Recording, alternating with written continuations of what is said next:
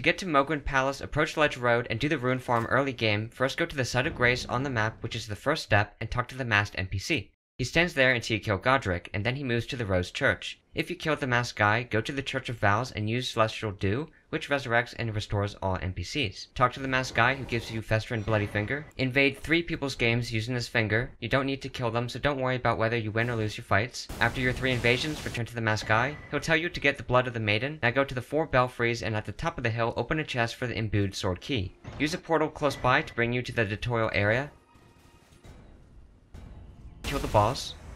Go to the dead maiden in the church and get Lord of Blood's favor from her. Go back to the Rose Church and talk to him until he gives you the Pure Blood Knight's medal, which would teleport you to Mohgwyn Palace. Now before we go there, here's how to get the bow and arrow. From the first Site of Grace in the map, which is the first step, go down the hill, turn left, and descend the mountain until you get to the beach, which is where a merchant is, where you can buy a bow and arrow. The rock sling spell also works on the bird. You're gonna run out of arrows at some point, so buy a bunch from the merchant so extra ones get stored in your chest, which happens automatically when you buy a lot. After you teleport to this location, Mohgwyn's Palace, after using the Pure Blood Knight's medal, you're gonna be looking at these stairs. Get on your horse and turn around, and hug the right side of the mountain at first until you see this bloody pool area. Once you see that, then hug the left side of this area, and you're gonna do that until you see this grassy slope with enemies on it, and you won't miss it by doing this.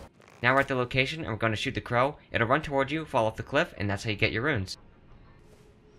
As you can see, this is how many runes I get normally with the gold scarab and the gold pickled foul foot. Stacked. You can move directly from the Site of Grace and shoot it, which makes it fall and saves time.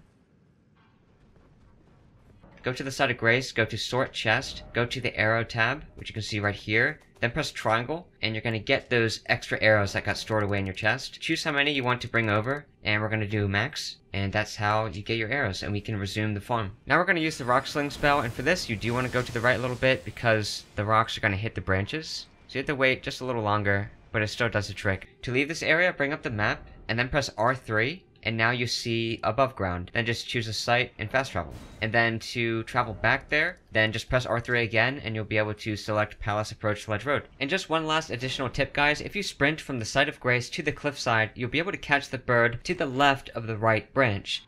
But if you're a little slow, when you go to the cliffside, you're going to have to aim to the right of the big right branch. Thanks for watching guys, like and subscribe for more.